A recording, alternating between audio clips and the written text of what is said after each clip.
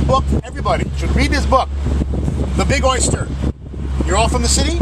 Yeah. Well, that's about New York City. In New York City, Big Apple makes no sense whatsoever. Apples were not a big deal coming out of Manhattan or Brooklyn. Alright?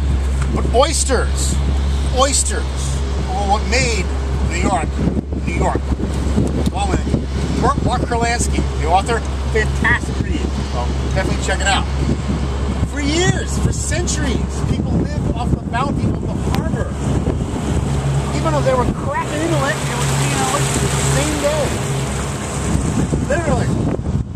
Wondered why people got... It wasn't until 1910, 1915, World War I, pretty much, that people said, this is disgusting, we can't eat this stuff anymore.